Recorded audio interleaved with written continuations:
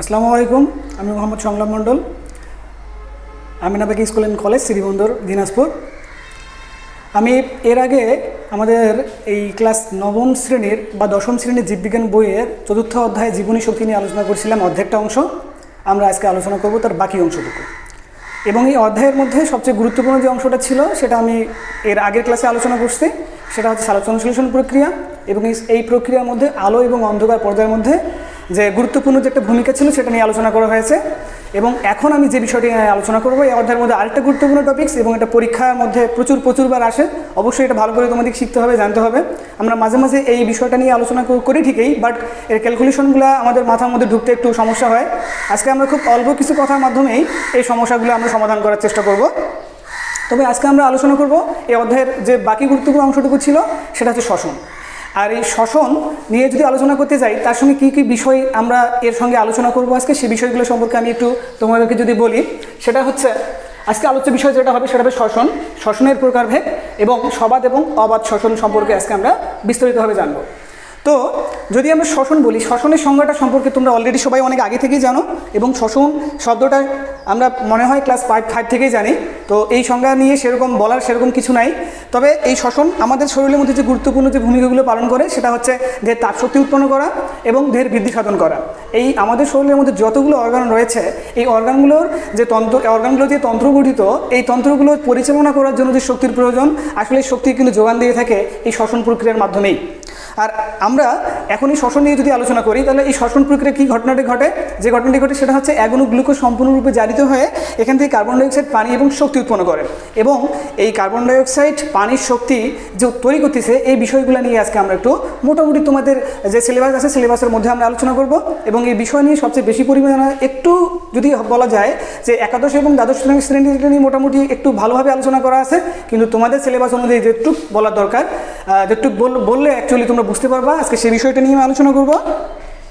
তো এই শ্বসনটাকে আমরা যদি একটু, আমরা জানি যে পৃথিবীর মধ্যে ভেরিয়াস টাইপ অফ প্রাণী থাকে, উই নো দ্যাট। কারণ কিছু থাকে উচ্চ শ্রেণী এবং কিছু থাকে নিম্ন শ্রেণীর মধ্যে। উচ্চ শ্রেণীর প্রাণীদের মধ্যে বা উদ্ভিদ, উচ্চ শ্রেণীর যেসব জীব থাকে তাদের মধ্যে অ্যাকচুয়ালি সবাদ শ্বসন সংঘটিত হয়, এবং নিম্ন শ্রেণীর যে জীবগুলো থাকে তাদের মধ্যে অ্যাকচুয়ালি অবাধ শোষণ সংঘটিত হয়। এই সবাদ এবং অবাধ শোষণ দুটো বিভক্ত হওয়ার পিছনে কারণ হচ্ছে দুই শ্বসনের মধ্যে একটা জিনিস বর্তমান থাকে, আবার কখনো একটাতে থাকে না, সেটা হচ্ছে অক্সিজেন। সবাদ শোষণ পরিচালনা করার জন্য আমাদের অক্সিজেনের প্রয়োজন হয়, এবং অবাধ শোষণের জন্য অক্সিজেন ছাড়াই প্রক্রিয়াটি সম্পন্ন হয়ে থাকে। তোমরা ইস্টের নাম শুনেছ। এই ইস্ট আমরা পাউরুটি ফলানোর ক্ষেত্রে ব্যবহার করে থাকি, কারণ এরা কিন্তু অবাধ শোষণ প্রক্রিয়ার মাধ্যমে তাদের শ্বসন প্রক্রিয়াটি সম্পন্ন করে। তখন তারা যে কার্বন ডাইঅক্সাইডটা প্রডিউস করে, এই প্রডিউস করা কার্বন ডাইঅক্সাইড এই পাউরুটিটিকে ফলানোর ক্ষেত্রে গুরুত্বপূর্ণ ভূমিকা পালন করে থাকে। তো ঠিক আছে, আমরা যে বিষয়টা নিয়ে এখন আলোচনা করব সেটা হচ্ছে সবাদ শোষণ, এবং আরেকটা হচ্ছে কি অবাধ শোষণ।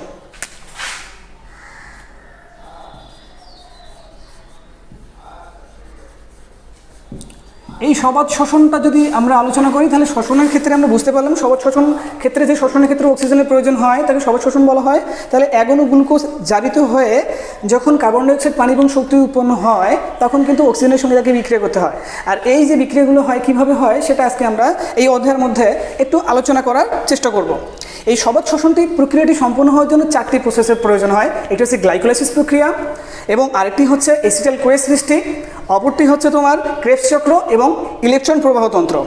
আসলে এই যে আমরা 4টা পদ্ধতি নিয়ে আলোচনা করলাম, এই 4টা পদ্ধতির মধ্যে 2টা পদ্ধতি আবার অবাধ শোষণের মধ্যে সংঘটিত হয়। একটা হচ্ছে গ্লাইকোলাইসিস প্রক্রিয়াটা, আর একটা হচ্ছে কি পাইরুভিক অ্যাসিডের সম্পূর্ণ জারণ বা এসিটাইল কোয়ের যে প্রক্রিয়াটা সেটা হয়ে থাকে। তো এই যে সবাদ শোষণ বা গ্লাইকোলাইসিসের যে ধাপটা, এটা নিয়ে যখন আমরা আলোচনা করতে যাব, তখন আমরা একটু চেষ্টা করবো এটাকে একটু আজকে ভিন্নভাবে আলোচনা করার জন্য। এই প্রক্রিয়া যখন শুরু হয়, তখন প্রথমত এই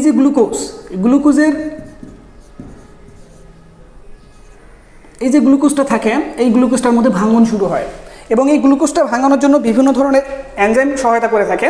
এবং এই প্রক্রিয়া যখন গ্লুকোজটা ভেঙে যায়, তখন এই প্রক্রিয়াটাকে গ্লুকোজ ভাঙে যখন 2টা অণু উৎপন্ন করে, একটা হচ্ছে কি পাইরুভিক অ্যাসিড উৎপন্ন করে, এবং এই পাইরুভিক অ্যাসিড উৎপন্ন করার প্রক্রিয়াটাকে বলা হচ্ছে কি গ্লাইকোলাইসিস।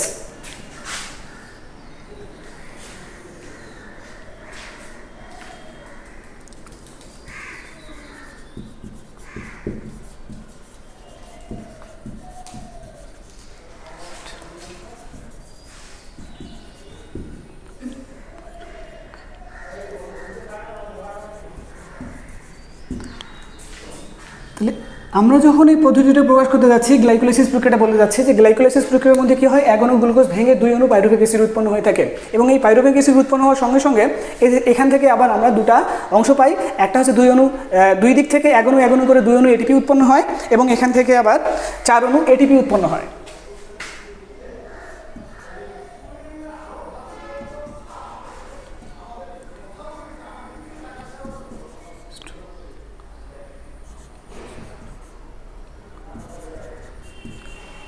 এবং 4 অণু এখানে এটিপি উৎপন্ন হয় এবং এই 4 অণু এটিপির মধ্যে 2 অণু এটিপি এই প্রক্রিয়াটার মধ্যে খরচ হয়ে যায়। এবার দ্বিতীয় যে অংশটা হচ্ছে এই পাইরুভিক অ্যাসিডের মধ্যে আবার ভাঙন ঘটবে। এই পাইরুভিক অ্যাসিডের মধ্যে যখন ভাঙবে তখন ভাঙার পর তারা সেখান থেকে আবার এসিটাইল কোয়ে পরিণত হবে।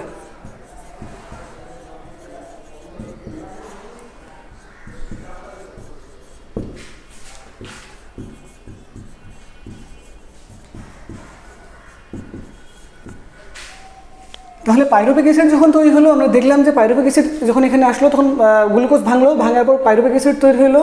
দুইখান থেকে দুই গ্রাম পাইরুভিক অ্যাসিড দিলাম এবং সেখান থেকে আমরা পাইলাম যে 2 অণু NADH2 তৈরি করতেছে এবং 4 অণু এটিপি। এই 4 অণু এটিপির মধ্যে থেকে 2 অণু এটিপি খরচ হয়ে যায়, খরচ হয়ে যায়। তাহলে আমাদের এখানে অবশ্যই থাকতেছে কয় অণু এটিপি, 2 অণু এটিপি।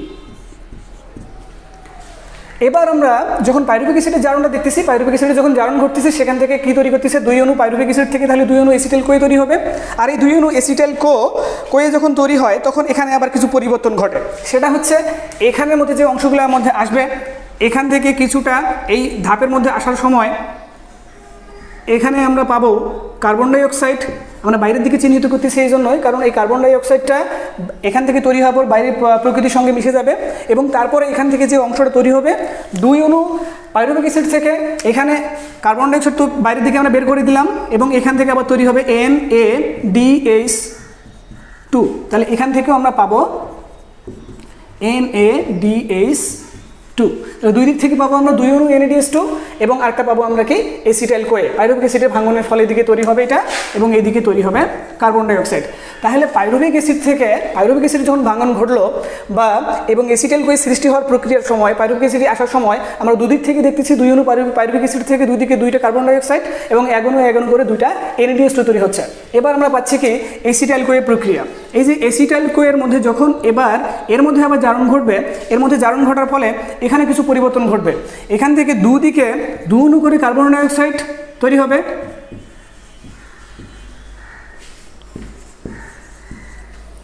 দুই দিকে 2 অণু কার্বন ডাইঅক্সাইড তৈরি হবে এবং তাহলে আমরা এখানে পাচ্ছি যে দুই দিকে 2 অণু কার্বন ডাইঅক্সাইড তৈরি হলো এবং তার সঙ্গে সঙ্গে এদিকে আবার তৈরি হবে 3 অণু করে NADH2। আবার এদিকেও তাহলে আমরা পাবো NADH2। তারপরে এখান থেকে আমরা আবার পাবো FADH2, এখানেও আবার আমরা পাবো FADH2। তাহলে দুই দিকে কটা আমাদের FADH2 থাকলো, 2টা FADH2 থাকলো এবং তারপরে এদিকে আবার তৈরি হচ্ছে 1 অণু করে GTP। আবার এখানেও আমরা পাচ্ছি 1 অণু করে GTP। তাহলে এখান থেকে আমরা দেখতে পাইলাম যে দুদিকে যখন এসিটাইল কোয়ের মধ্যে ভাঙন ঘটলো, ভাঙন ঘটার ফলে যে দুই দিকে 2 অণু কার্বন ডাইঅক্সাইড, 3 অণু করে NADH2, 1 অণু FADH2 এবং 1 অণু GTP তৈরি হওয়া, এই প্রক্রিয়াটাকে বলা হয় ক্রেবস চক্র।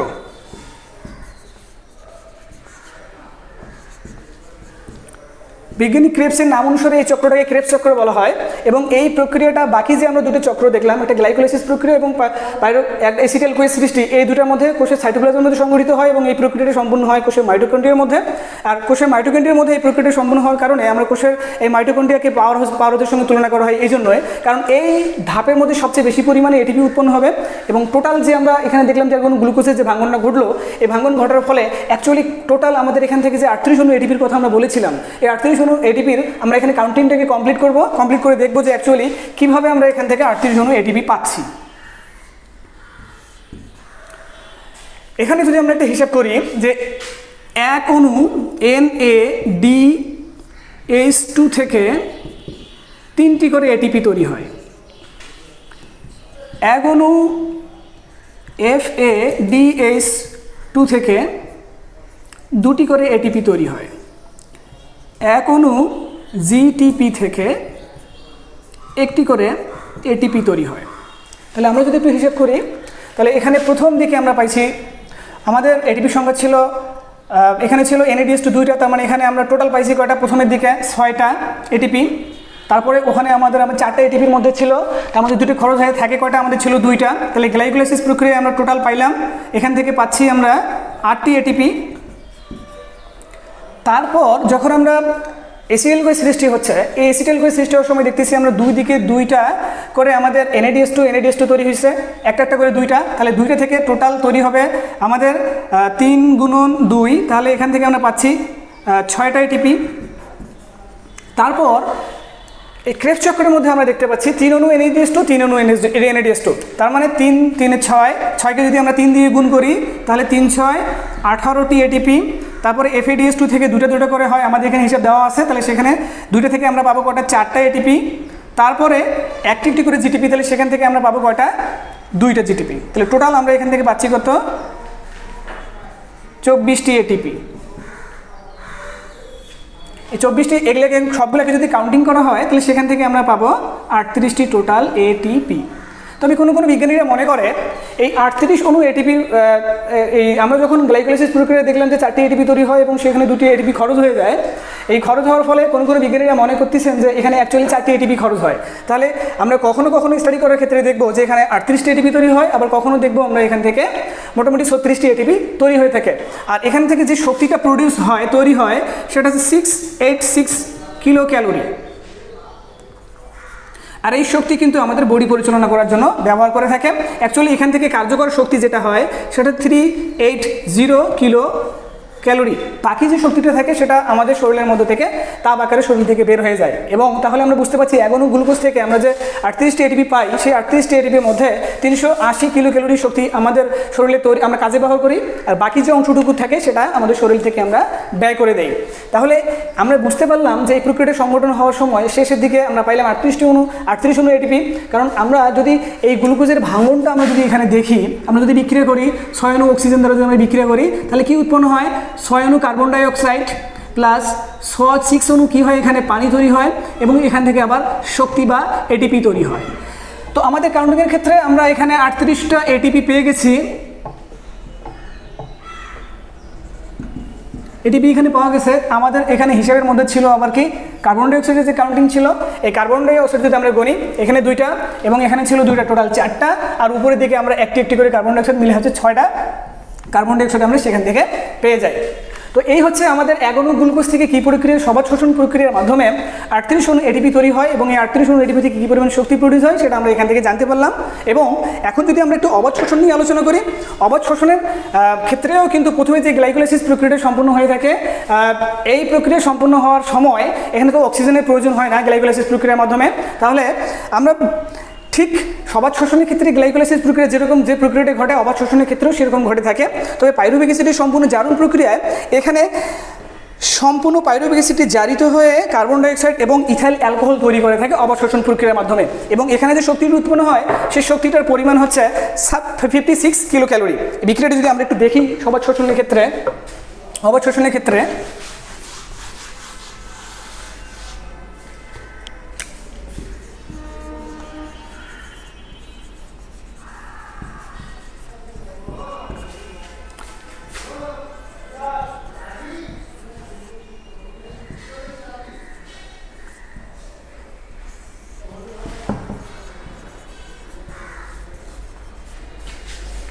সেখান থেকে আমরা পাবো কার্বন ডাইঅক্সাইড,